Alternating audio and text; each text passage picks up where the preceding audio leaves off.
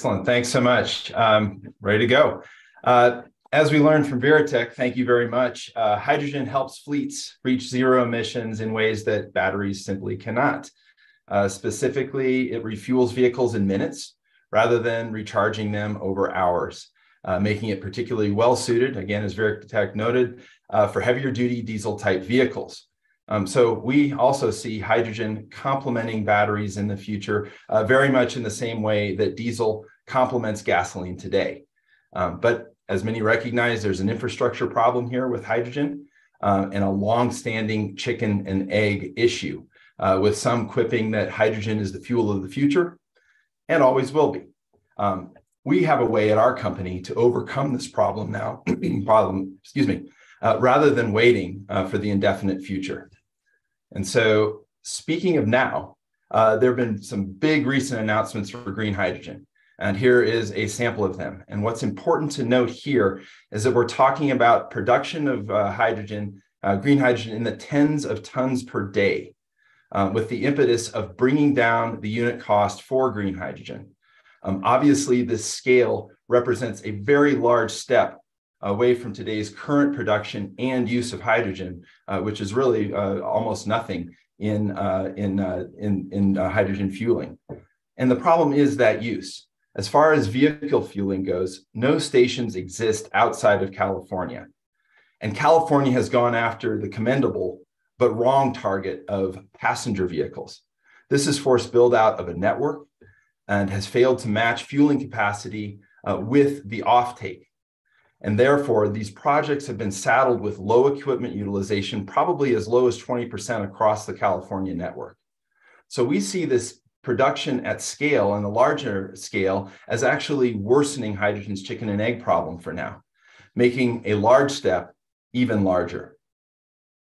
In contrast, we feel strongly that a ramp is needed to connect today's reality with tomorrow's leap to a hydrogen at scale future.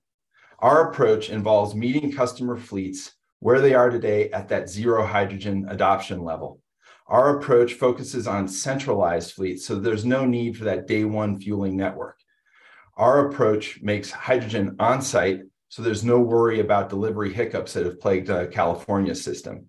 And finally, our approach makes hydrogen from water, so we can scale it down to serve as few as 10 to 15 vehicles, not hundreds or thousands as would be required in that tons or tens of tons per day capacity range.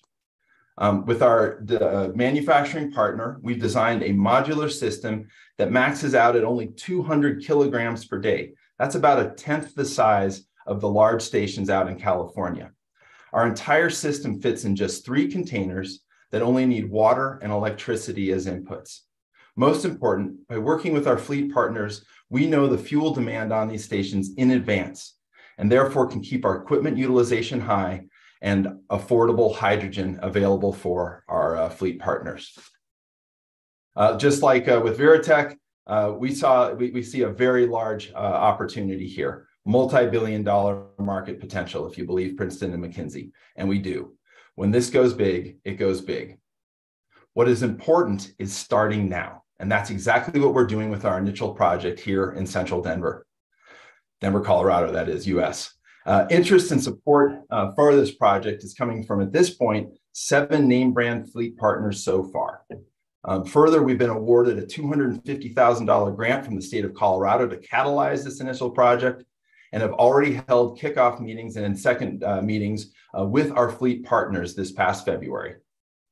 We see this initial microhub approach as replicable and repeatable across North America. And we've already started pipeline conversations with entities on both coasts, as well as in Canada. Our project timeline anticipates a seed round closing soon and is followed by a Series A to get us to 5 microhubs. Beyond that, we move into equipment lease financing to support further, faster growth. We hit 50 microhubs by the end of 2028 with 12 million EBITDA. 30-second warning. Okay, thank you. By 2023, we achieved nearly 200 microhubs and have 58 million EBITDA and 75% IRR for investors.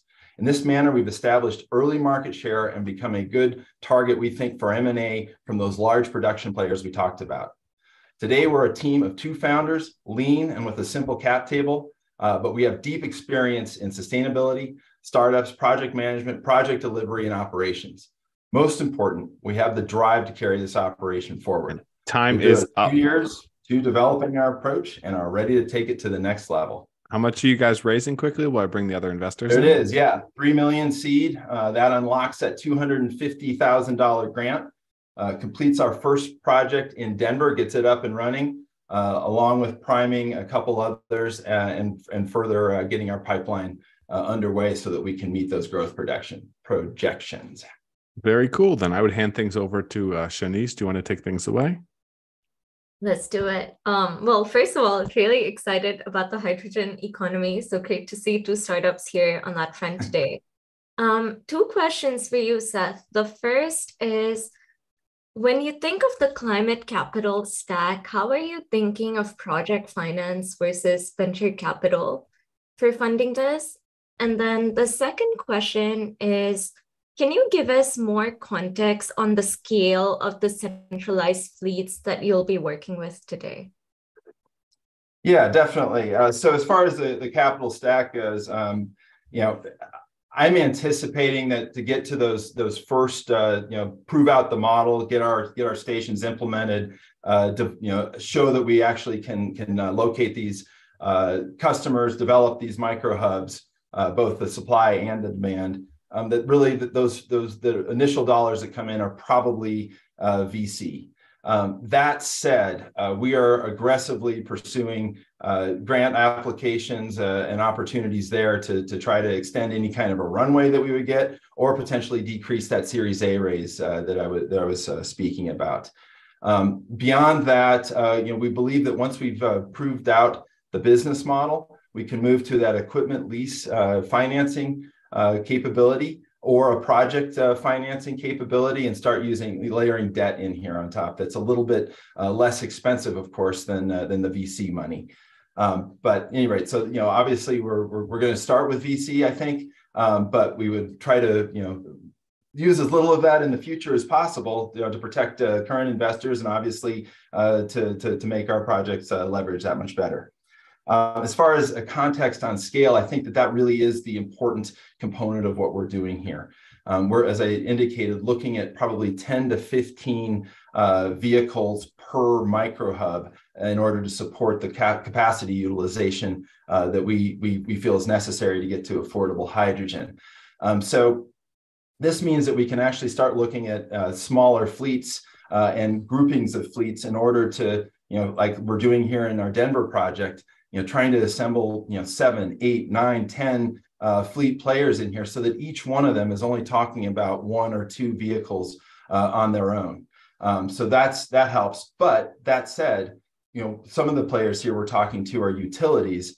They have, hundreds of vehicles that potentially could be, converted over to this. So with success of this project, potentially, they could take a small portion of their fleet and start turning that over to hydrogen consumption, hydrogen use as part of their normal turnover and adoption into zero emissions. What's the range going to be for hydrogen comparable to diesel or gas? So how many hydrogen stations are you going to actually need? So that's again, another, I think, important part of what we're doing is that we're not trying to initiate a network day one, not trying to boil that ocean as they're doing out in California right now. Rather, we're going after centralized fleets. And really the important component there is the ability to replenish that range on these vehicles in a very rapid manner, minutes as opposed to hours. So, the range on it depends, of course, on the vehicle size, depends on the operator, depends on, ambient temperature, other considerations. Most of these, obviously hit us in our normal gasoline or diesel vehicles today, but we're relatively insulated from those because we can refuel so rapidly. When you move into a battery world, the penalty gets significantly higher for doing that. And so, for example, there are transit systems that have, centralized charging for their buses, but are also adding range extenders, at the end of of routes so that the bus driver can take a 30-minute break to just top off a little bit and be able to continue servicing that route. And then there are just some routes that are just too long and that really are not going to be a candidate for reasonably for batteries ever. Can you talk a little bit about the differentiation of your technology from all the other technologies out there that are using a similar approach of solar energy plus water as inputs, and how do your techno-economics work out? I'm not clear what the edge here is with your technology versus existing approaches in the market. Yeah, so the edge here is that we're going after and we're doing the hard work of assembling these hubs, both that supply and demand, and that we're able to do this, with a reasonably sized egg, the chicken and the egg at the same time. Getting to that problem, whereas if you just start, making more and more hydrogen, it doesn't help the economics around the system. So we are an integrator of the technology that goes inside of our containers. That gives us, ultimately, a price and efficiency advantage going forward as we proceed down the experience curve and are able to take advantage of manufacturing capabilities that start taking the cost for the main component of what we're doing, the electrolyzer, down. Rethink Energy thinks, for example, that price is going to go down by as much as 85% over the next decade. So we would like to follow that down as we go, producing cheaper micro hubs, cheaper hydrogen as we go forward. But as far as actual hard technology, that's not our first primary concern here. We're really trying to get out, storm the hill, where there's a lot of white space opportunity, particularly over here in the U.S. right now, and grab that early market share so that we can be a very approachable target for M&A activities from some of the really large players that are on the way, thanks to the bipartisan infrastructure law and other very large incentives that are available here in the U.S. right now. Are there any network effects or defensibility? Like, the one thing I would worry about is you help build this out, you help bring the prices down, you help do everything so that your competition can come and cut your throat. And there's lots of other players that come in and the prices get dragged down, and it's the winner is the last one. The winner is not the first one. It's the last one you think of. Yeah, and I agree. I think there's absolutely that risk that we get out and we're the guys that get shot in the back if the scenario that you're playing out is the one that takes place. But what actually happens, I think, is that we get out, we initiate the early market in a particular locale, and we have contracts on the hydrogen that's sold, and those carry forward. Eventually, yes, I agree. There's going to be, the big green hydrogen producer, the refinery with the delivered hydrogen option that is able to undercut. The nice thing there is that we still have that relationship with those fleets in place, and really all we do is pull out the electrolyzer and move that to another, more far-flung location that is actually extending the network. We can leave the storage capacity, the dispensing capacity right in place, and we just start receiving cheaper hydrogen because that's what local economics dictate. And in the meantime, we go from a point to, call it a seed, if you will, to something that looks like a branch along a corridor as you start stacking a couple of these along one another. And once you get off that trunk, rather, you start making branches off of that as you develop this network, kind of organically, as opposed to trying to build it all at once as they're doing in California. Right. And part of building that network has a real estate aspect or dimension of real estate associated with it. How are you thinking about land acquisition and especially in cities, there is a high degree of NIMBY activity, and local politics can be a big rate limit to building such hubs. And that's what your thoughts are on that. Yeah, absolutely. And that's another place where I think that we have, a very elegant solution here in terms of, being able to put something in that is very small, that is containerized and is modular so that it can fit on, marginal pieces of property, Everybody that we've spoken to thus far, we're not talking about acquiring the land. We just want the offtake agreement, the contract that goes along with the fueling of those vehicles.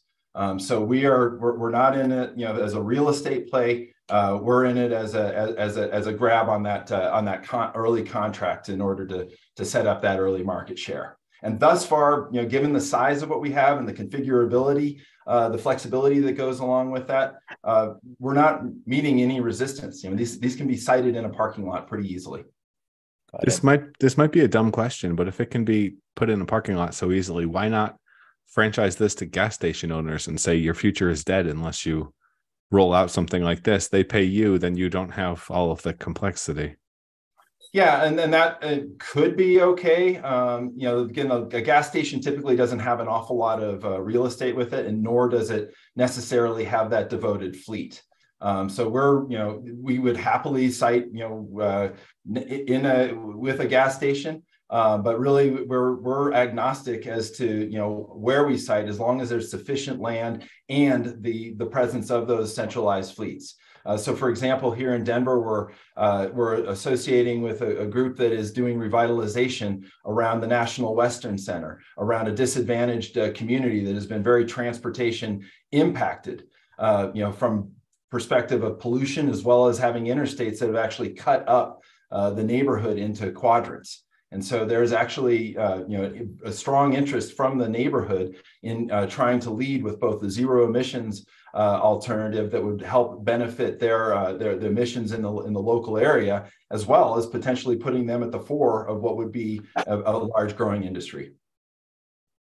And you mentioned solar earlier to power this. Are you still dependent on local electricity grids, or is that solar enough to power the electrolyzer? And if you are, then how do you think of siting where maybe the grid is already pretty strained? We are clearly focusing, we don't want to deliver hydrogen. There are costs and problems associated with doing that. We would rather produce on-site fossil-free hydrogen. Yes, we are absolutely pulling off of the grid because of that. We don't, especially if we're located in, an urban area, as we anticipate our first one to be, we're not going to put up a field of solar or large wind to bring that into fruition. We have the opportunity potentially to source green electrons from, with some kind of a power purchase agreement, or as an integrator. Again, we're actually speaking with a tech company that can quantify, through their knowledge of what's actually on the grid and at a very local level, the presence of green electrons or not on that system. So we're looking at these as different ways to take advantage of the incentive production tax credit that has been put forth in the Inflation Reduction Act. Because clearly there's a big incentive to do that, up to $3 per kilogram on hydrogen, which could come right off of trying to support even lower prices for hydrogen or providing more margin for our company. Just a clarifying question there. What is the payback period on your electrolyzer for the customer?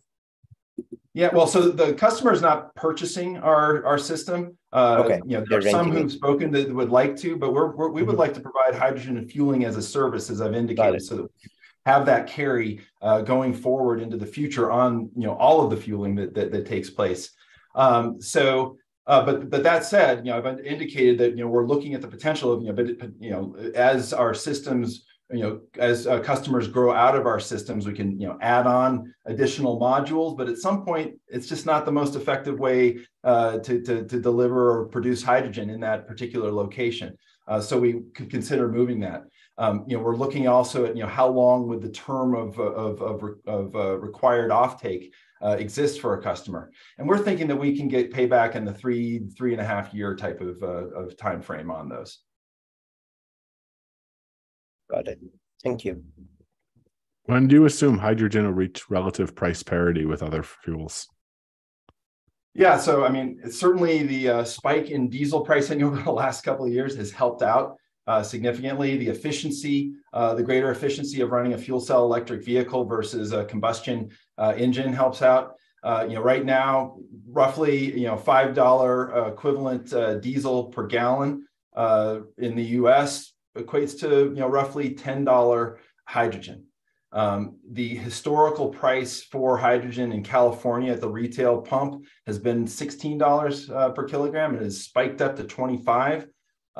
We see, we don't do any of our modeling based on anything. The highest we do it is at that $16 rate, and we want to be able to bring it down from there. And that's really a function of that equipment utilization.